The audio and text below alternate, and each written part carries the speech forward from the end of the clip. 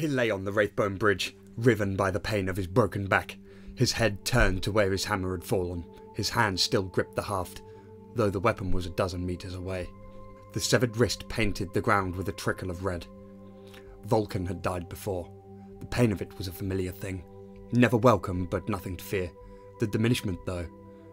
The sense of self retreating down a darkening hallway, dissolving the edges of memory. Yes, he would always dread that. "A valiant effort," said the demon. He rippled his wings, peacock proud of his capacity for fratricide. Vulkan's heart slowed. His breathing slowed with it, coming shallower, harder to pull in. Strangely, even harder to force out. He thought he'd closed his eyes, but the darkness was simply the epilogue of an oxygen-starved brain. Magnus said more, but Vulkan was too far gone to hear anything but a stream of syllables, bleached of meaning. Then there was nothing. He hit the Wraithbone hard enough to crack his skull, feeling a line of searing red split its way down his face. On trembling limbs he rose again, using his hammer as a crutch. Blood burst from his broken jaw, a slurry of life that he vomited onto the bridge. He was certain, without touching his head, that his face was laid open to the bone. The chill of the air was ice itself. Further down the bridge, Magnus was breathing heavily, the sound punctuated by snarls. "Amusing," the Demon Lord growled, sounding anything but amused. Vulkan took 3 shambling steps, swinging his hammer. He never even came close. Magnus beat his wings with a thunderclap of force, the brutal rush of air hurling Vulkan to the ground again. He couldn't reach his hammer. He started crawling towards it, knowing he wouldn't make it, knowing that there was no choice but to try. The crescent-shaped blade of An-Nunurta came down between his shoulders, lancing through him with an indescribable crack. He couldn't breathe, couldn't move, though he kept trying to do both. Vulkan raked his fingers against the ground, trying to crawl away from the weapon that nailed him to the Wraithbone floor. There was greyness, then there was black, and then the world turned. Vulkan dropped his blood-stained hammer. The slime that served Magnus for blood cooked in the weapon's power field, bubbling away to steam. It had the reek of something that had died long ago and somehow kept moving. "This is what's inside you," Vulkan thought, staring at his brother. "This stink. This foulness. How can you not sense it?" The demon held a taloned claw to his chest where the hammer blow had blackened the creature's crimson skin. Saliva, the colour and consistency of swamp water, hung in strings from his maw. In his one eye was a glare of aggravation, milking over the last of Magnus's amusement. Unable to stand any longer, Vulkan went to his knees. The wounds woven upon him were a masterpiece of muscle severance. He collapsed, unstrung, bleeding across the Wraithbone, staining it pink. Magnus appeared above him. Some of the demon's marshy saliva spattered into his open eyes. He brought up more blood but couldn't turn his head to cough it away and clear his mouth. Instead, he started drowning in it. Up came the Crimson King's avian foot. Vulkan saw the writhing of minuscule warp parasites, wormy things feasting between the demon's webbed, clawed toes. Then the talons came down, and then there was nothing. Vulkan staggered backwards. His lacerated skin shone with blood and effort, and the hand pressed to his throat was a futile attempt to stem the gore sheeting down his breastplate. Magnus snarled at him, bestial with infuriation. His one eye shot through with swollen capillaries. For a creature that had no cause to breathe, Magnus was labouring, his chest working with the force of a bellows, his scarlet skin diamonded with sweat. Fluid ran from ruptures in his corpus, glistening leakages of the psycho-organic plasma that ran through his veins. "Enough!" the demon cried. "Enough!" Vulkan's strength deserted him with the flood of red from his throat. Magnus was suddenly taller, and it took him a moment to realise he'd fallen to his knees. Awareness was receding swiftly, this time. "Enough, brother!" the demon hissed. On that final syllable the world darkened. And then there was nothing. Magnus backed away, spitting something in Tiscan Prosperine, a sibilant mantra that could have been a spell as easily as a curse. The demon spread fresh mutation through the Wraithbone underfoot, the ancient material flowering with violet crystals that cracked in turn, disgorging clusters of unnatural insects. They died as slushy paste beneath Vulkan's boots as he advanced. "I see him behind you," Magnus accused. I see him composing the concerto of your resurrective immortality. Vulkan said nothing, had no chance to say anything. Every cell in his body ignited in the same moment. The properties of his genetic data mutated into flammability. He took 5 more steps, each one slower than the last. A walking inferno of supernatural white fire. On the 6th step he fell, coming apart, crumbling in flame. It was among the most painful deaths he had yet known, and though he didn't cry out, this was as much due to the incineration of his lungs and vocal cords as it was down to his superhuman resolve. The blackness came at last. Blessedly. Finally. There was nothing. He watched the sorcerer emerge from the mist, watched the way Magnus landed on the bridge with a frenzied resignation that stank like panic. The demon was bleeding, his flesh discoloured from damage that seemed slower to regenerate each time. Every time Magnus took flight, he'd vanish into the webway's mist, and reappear a moment later, screaming in frustration. Again and again and again, the creature launched itself into the fog, only to emerge from the mist back above the bridge. Now he landed, eyeing the hammer in his brother's hands with a new caution. Vulkan charged at the wounded monster, battering Magnus's Kopesh aside, bringing the dragon's head hammer down on the demon's thigh. Corpus flesh shattered in a way true flesh never could, and the creature retreated with a sound close to a goatish bray. Vulkan heard pain in the cry, and more. He heard anguish. The unseen coils of energy reaching from here to the Emperor's throne room thrashed as they eroded and thinned. Vulkan felt it in the air, that dissipation of focus. Hunched now, slavering, Magnus regarded him with naked hate. Ask yourself, my brother.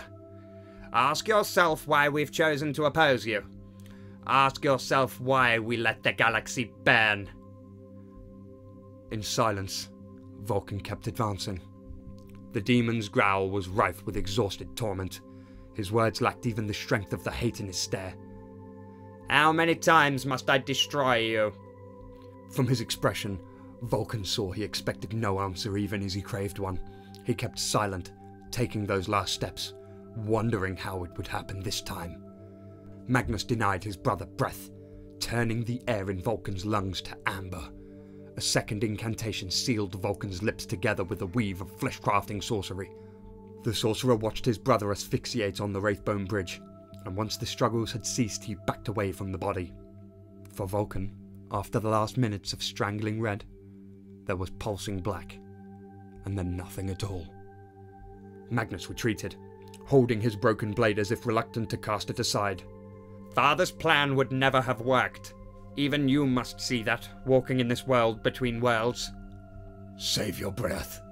This is your execution, Magnus, not your trial. Vulkan charged, and froze. His joints refused to obey him. He stood still, not tense, merely motionless, held in a stasis so absolute he couldn't feel his heartbeat, or the hammer in his hand. All sensory flow between his mind and body was severed. Magnus, looking weary beyond reckoning, stalked forward with his broken blade. He swung. Vulkan's body fell one way, his head another.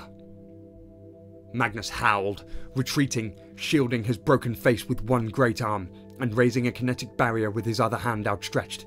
He no longer hissed defiance, but it was written starkly across his mutilated features. One side of the demon's skull, or whatever passed for bone structure inside his corpus, was malformed with the last impact of Vulkan's hammer. A blow that would have destroyed a Land Raider had only caved in part of the Crimson King's head. You do not know, Magnus breathed, why you fight. Vulkan ran in, swinging, grunting with the effort. On the 11th blow he felt the kine barrier waver, softening against the incoming impacts. On the 19th it burst with an expulsion of force that bred more cracks across the Wraithbone Bridge. At the last moment Magnus turned the hammer aside with a desperate telekinetic shove. You do not even understand what you're fighting for. Vulkan was relentless, forcing the demon back, endlessly back, making him expend energy in pushing each blow aside. Every swing was deflected at the last moment by telekinetic pressure, the last one coming closest, snapping one of the ornate tusks from the demon's chestplate.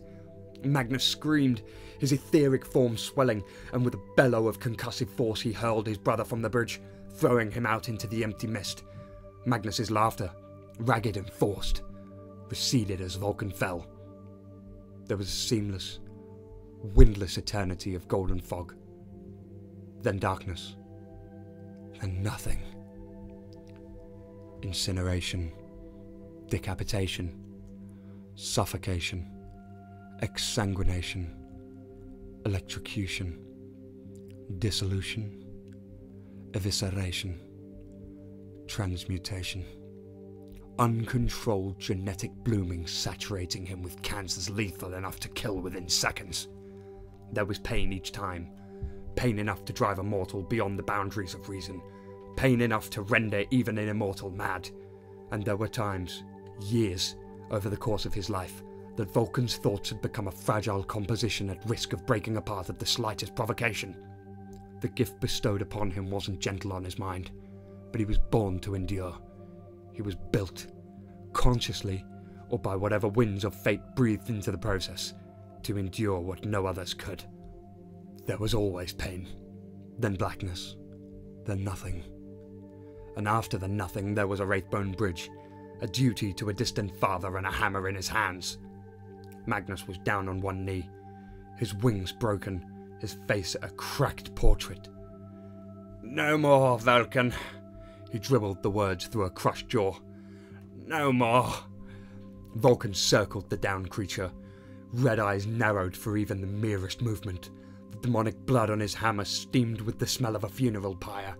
He didn't trust his brother's vulnerability, and he saw his caution reflected at him in Magnus's blood-webbed eye. "I sense the energies you have wrought," said Vulkan. "Thinner, weaker, but still curring in the air around us. You are still attacking Father." He expected Magnus to laugh. Instead, the sorcerer sighed. "You deal with forces you do not comprehend. Killing me may let the Emperor breathe easier, but it will not free him from the Golden Throne." Vulkan's tone was ice and iron. "Nevertheless, you die. So finish it." Magnus hunched over, lowering his head for the executioner's blow. "Save the Emperor. Let ignorance triumph over truth." Vulkan hesitated. "Can you afford to wait any longer, little dragon?" Magnus slowly raised his head, and in his gaze was the mockery Vulkan had been expecting. "Where is your urgency now? Where is all that righteousness?" Knowing it was a trap, knowing he had no choice but to spring it, Vulkan raised his hammer. As it fell, the world turned. It wasn't blackness this time. He saw planets turning in the deep night, beautiful no matter their colours or surface conditions, beautiful for their infinite complexity. Vulkan never looked at a planet and saw territory, cities or resources. He saw a geological jewel, a sphere formed by astrophysical law and the geomathematical processes that bound it all together.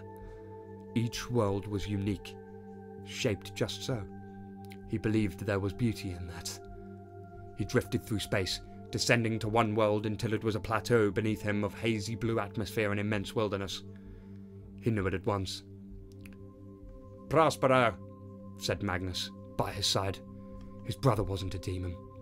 Magnus was the man he'd been long ago, red of skin, darkened further by the sun, clad in a toga of white silk. He smelled of ink, fine parchment and lies. "I thought we could speak," the sorcerer said. "One last time." Vulkan tensed, preparing to. "No, brother." Magnus showed his pale red palms, bare of any weapon. "No time is passing. In the labyrinth of the Old Ones, our hands are around each other's throats, with death yet to be decided. Here, we exist between heartbeats." Vulkan stared into his brother's remaining eye. "I believe you," he said. Magnus gave a tired smile. "It has been a long time since I heard those words." Prospero turned beneath them. Vulkan gazed at the wildlands of the vast Pangean continent and the distant silver pinprick of Tiska, the world's only city. "Speak, then." "And you will listen?" Vulkan nodded. "Very well. This is what I would have you understand, brother. The Imperium is the lie we tell ourselves to make sense of a reality we fear to face. We tell each other that it is necessary, that we do what must be done, that whatever might replace it would be worse. But look at all we do not say. Father is a tyrant, and you, out of all of us, should have seen that first. The Imperium is built on the lies of a would-be god and the violence of his crusade. What benevolent monarch instigates a crusade? Under the Emperor, we have perpetuated a holy war that has sucked worlds dry of resources and cost billions upon billions of lives. We have spent life like meaningless currency, all because one man said we must. How many cultures have we annihilated, Vulkan? How many have we assimilated and robbed of their vitality, replacing innovation with conformity? How much knowledge have we destroyed because Father decided no one was allowed to learn it? Vulkan considered this. The planet rolled on, sedate and slow despite its relative astronomical speed. He realized he wasn't wounded here. He wore his armor, but it was pristine, not the scraps of torn ceramide left to him on the bridge. This is how it got to you, isn't it? Vulkan knew the answer even as he asked the question. The creature that gouged its way inside your soul and laid its eggs there. The thing that pulls on your strings. Did it promise you knowledge? Did it paint the Emperor as the death of enlightenment? Magnus's expression answered for him. Long red hair fell to frame his face, and the sorcerer brushed it back from his cheeks. The imperial truth is a lie. The empire we built cannot be reformed, only overthrown. From violence it was born, and in violence it must end. Don't you see? Once the board is swept clean, we can start again with our eyes open, aware of the truths of the universe. You make this sound like a principle to stand, said Vulkan. As if all you have done, all Horus has done, could ever be justified. Magnus turned to him sharply. I? What do I have to justify? Each time I was attacked, I defended myself. Each time they tried to silence me, I made sure to speak out. The Imperium lavished punishments upon my legion, draping its hypocrisy over us a funeral shroud. We fought back. Vulkan met Magnus's gaze, seeing the ironclad surety there. This was futile. He knew it. Yet the words came forth anyway. Look at the horrors your side has unleashed upon Terra. The massacres, the mutations.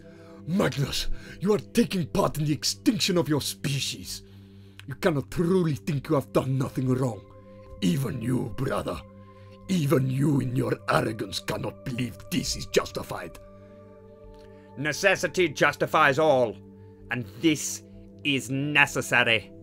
Without this primeval force, without this chaos, there would be stagnation. Ignorance instead of illumination. Existence instead of life. I did not write the laws of our universe, brother. I take no joy in the truth of reality, but I won't hide from it. Vulkan looked at him as if he spoke in another tongue. Necessary, you say? Magnus nodded, and Vulkan continued. Necessary according to whom? The alien god that exalted you and now demands you commit genocide? Magnus clenched his teeth, and the world turned. But not far. It turned to reveal Tiska, city of light, metropolis of white pyramids and silver spires. The city was aflame beneath them, burning from the raining hellfire of an imperial fleet, the golden vessels of the Emperor's chosen, the sleek black hunting ships of the Silent Sisters, the many, many warships in the storm cloud grey of the Space Wolves. The raising of Prospero. There was murder in Magnus's eye. Murder and sorrow. Bear witness to our brother, Russ, bringing death to my homeworld and all of its people. Tell me, Vulkan, would you have reacted with temperance to this, had it been the destruction of Nocturne? Vulkan didn't need to stare at the orbital bombardment. He'd read the reports. He'd seen the pics and the footage and spoken to many of the custodians that took part in the ground assault. Nothing unfolding here was a revelation he wished to experience twice. Russ was lied to by Horus, deceived into attacking. I know. It changes nothing. But it should. You who value truth so highly, willingly align yourself with the one that engineers Prospero's death. And when the Space Wolves fleet arrived in your sky, what did you do, Magnus? Did you try to enlighten Russ? Did you use your power to prevent the assault? Or did your belief in your own persecution leave you to assume the worst of the Emperor's intentions? All witness accounts say you languished in your tower, welcoming the destruction as your penance, until you decided to fight in the final hours, and it was far too late to stop the massacre. Vulkan gestured to the destruction raining from the upper atmosphere. Lance strikes, drop pods, the slower trails of gunships making their descent. Why would the Emperor order you and your entire legion dead? Did you not stop to wonder at the scale of this misunderstanding? Magnus laughed at the questions, the sound wet and bitter. He gestured away from the burning city and the world turned, falling away. They were in the webway again, but no longer upon the lost bridge. They drifted through the oval tunnels, following angles that hurt the human eye. Always ahead of them, an avatar of fire blazed through the tunnels, shattering the wraithbone membranes without heed, blind and deaf to the horde of demons surging into the webway in its wake. "I did this," said Magnus. "I thought he wished to punish me for ruining his great work." For a moment, Magnus paused, gazing at the host of Neverborn darkening the tunnels, as if seeing them for the first time. But how was I to know? He refused to tell me of his grand plan. If he had told me... Vulkan resisted the urge to spit at the sudden foul taste on his tongue. Again, you see the worst in all others, absolving yourself of blame. Why did you need to know of the great work? You were warned not to toy with the warp. We all were. But you couldn't resist. You believed that you knew more, that you knew best. And why is it that you alone lament being kept unappraised of Father's plans? Why is Sanguinius not enraged that he never knew of the Webway project? Why am I not enraged that I was kept ignorant of it? Why did you need to know? Magnus's eye gleamed with the reflection of the burning icon ahead, his former self, years before, racing to warn the Emperor of Horus's betrayal, reducing the Webway to unsanctified rubble with his passing. Had I known the truth, I would never have done what I did. Father should have told me. Vulkan laughed, unable to believe what he was hearing. How could Father have predicted you would defy his one command? Not only did you use the warp against his orders, you fueled your psychic warning with human sacrifice. How could any of us have known you were capable of such barbarity? Magnus exhaled slowly, his hand clutching the folds of his toga. He spoke a word of power, and the world turned. They were in the throne room. The blazing avatar had incarnated before the scientists and techno-magicians of the Emperor's secret work. It had forced the Webway portal open, making it radiate with wounded light. Already it grew dark with the silhouettes of demons as they drew near. The custodians present, precious few of them, for how could they have anticipated the sudden death of the Emperor's dream, opened fire on the image of ghostly flame. It ignored their paltry defiance, and it ignored the explosions its arrival had birthed across the great laboratory. It hovered before the Emperor, like some spectre of religious revelation from the ancient tomes, when such things were believed by credulous men. "I had to warn him," said Magnus, watching the scene. No, Vulkan said gently. You believed you had to warn him. You believed, as you always believe, that you knew best, that you had to act, that you alone knew what had to be done. And never once did you think through all this destruction that there was something deceiving you. The sorcerer glared at him. "Why do you speak to me as if I were a lowly pawn in this game of regicide? The War Master and the Emperor both knew I am the most valuable piece on the board." Vulkan was unmoved by the sorcerer's words, and by the cataclysm playing out before him. His tone was patient, as it had been in the days before the war. Vanity is what leads you, Magnus. You choke on arrogance, unable to see that you are the architect of your own downfall. All the others, all of Horus's broken monsters, at least they can see the bars of their cages.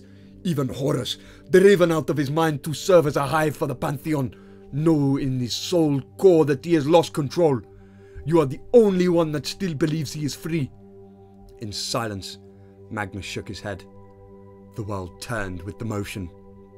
They remained in the throne room, but the great machines were overloaded and black, slain by esoteric forces, and the industry of the laboratory was replaced by a militancy of a garrison presence. It was no longer a place of vision, it was a barracks, and it was closer to now.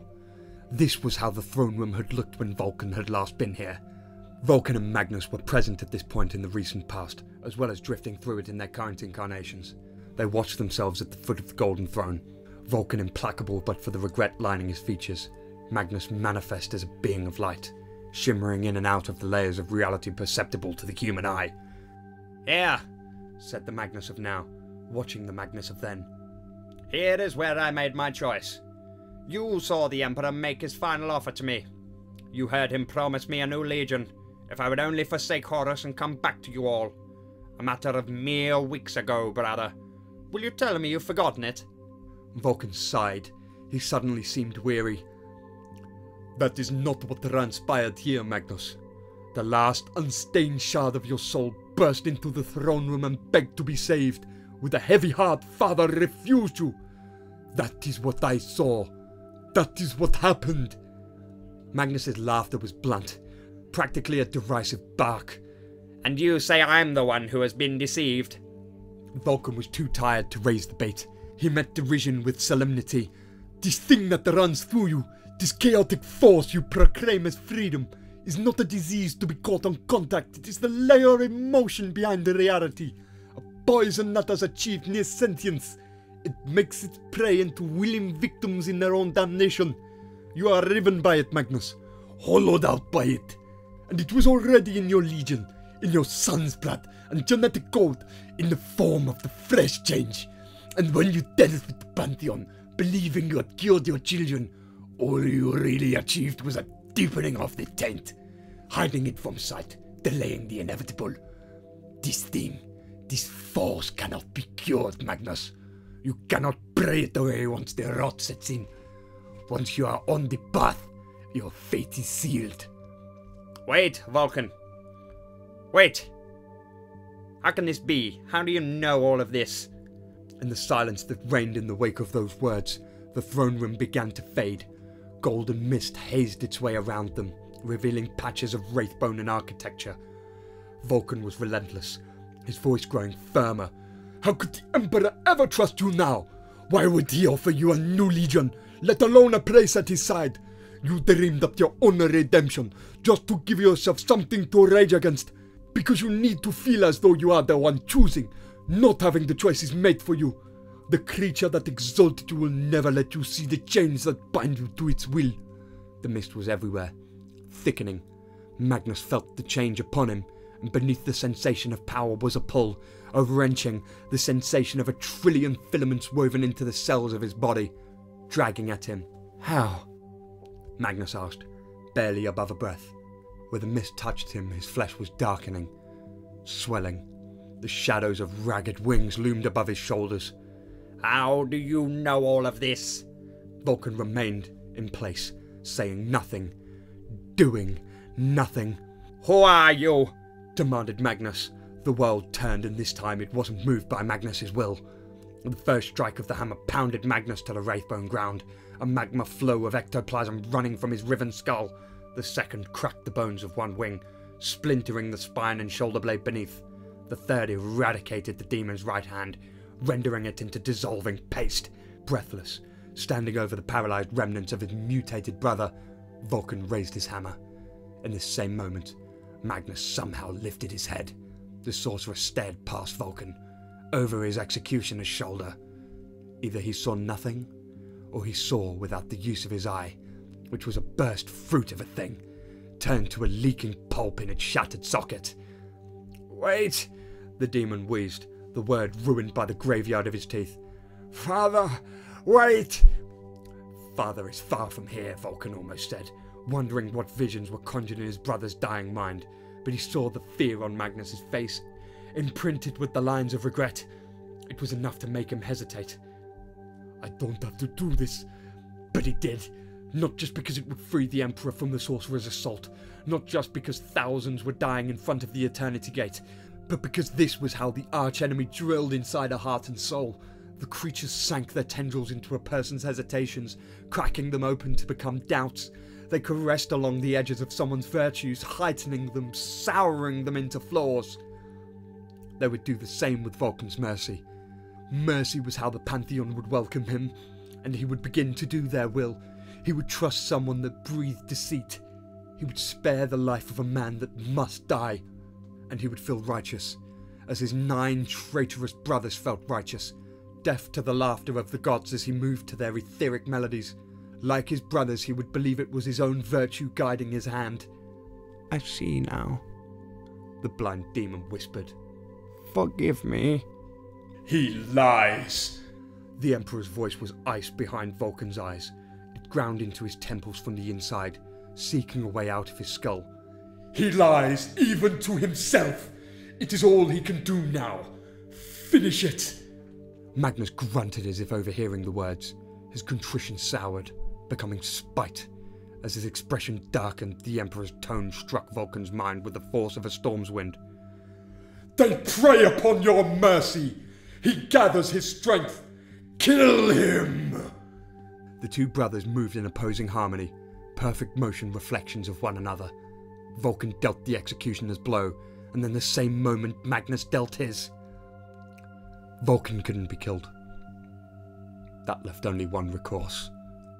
It started with a pattern, a twinned helix of genetic code, the equation at the core of every mortal's existence. Even with his eye destroyed, Magnus could see this calculation written through his brother's blood. Signifiers of their father's arcane science were flowing through Vulkan's veins. He followed the calculations, the process metaphysically no different from reading the notes of a song from the page and hearing its melody in his mind.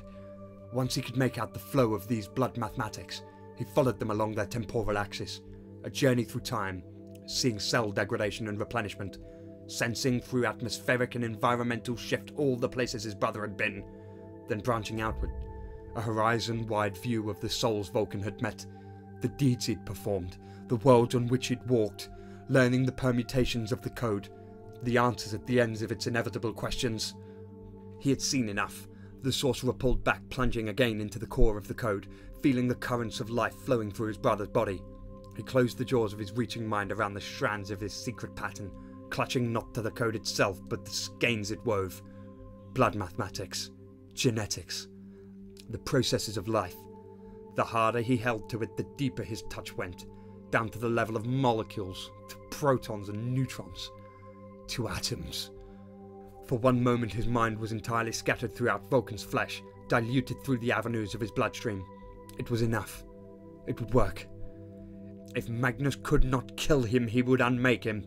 The sorcerer severed the code strands. He pulled at the calculations, unsolving them. He unravelled the strings and skeins of the blood mathematics, a literal unmaking at the molecular level. The sundering of Vulkan's very atoms.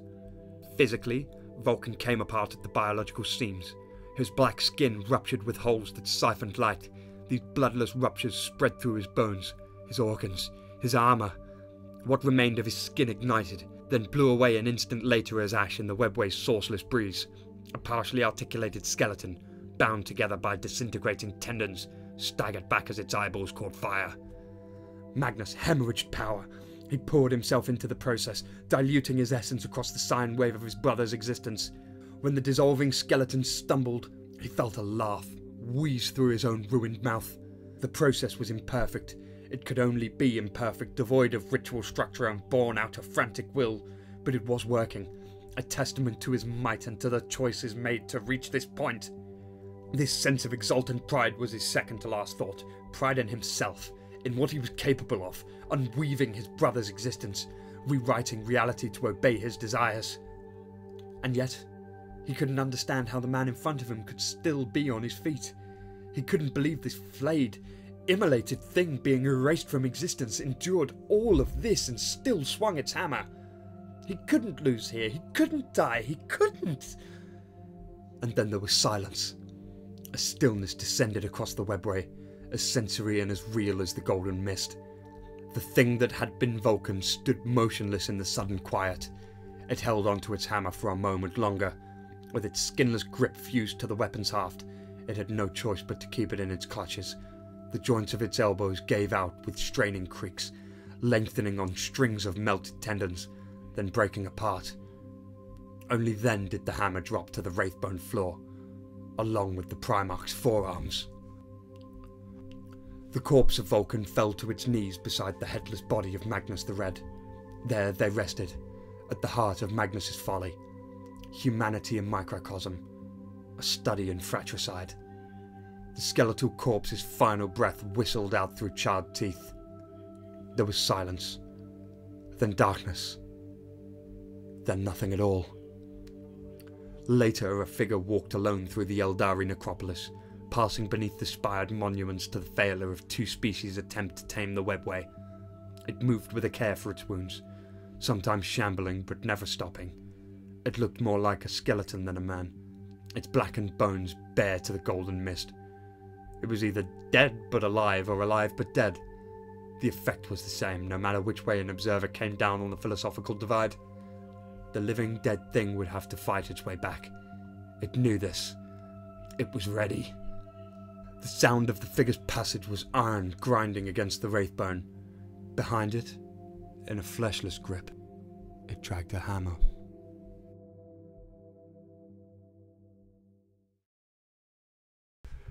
So, there we have it. The conclusion of Magnus and Vulkan's battle in the webway.